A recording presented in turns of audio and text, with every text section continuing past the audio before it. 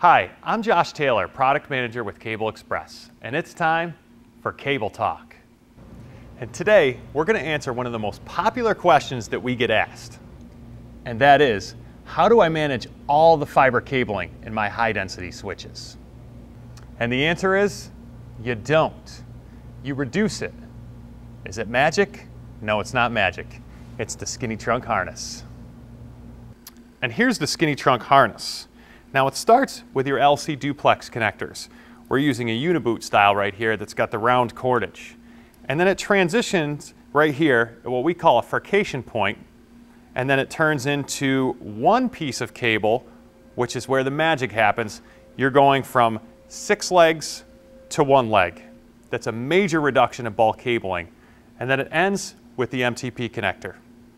For more information, see episode 12 where we go in depth into the SkinnyTrunk Harness. Here's a great example of how it works. Here's 48 ports cabled up the traditional way with fiber jumpers. Here we have 96 ports, double the density with the SkinnyTrunk Harness. Now look at this. On one hand, you have a cable management nightmare with the jumpers. Over here, cable significantly reduced, and that's easily manageable.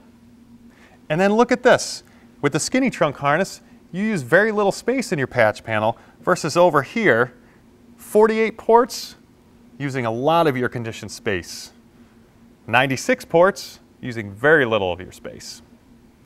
Thanks for watching. Hope you learned something.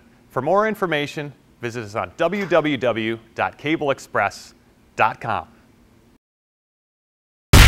Respect Layer 1.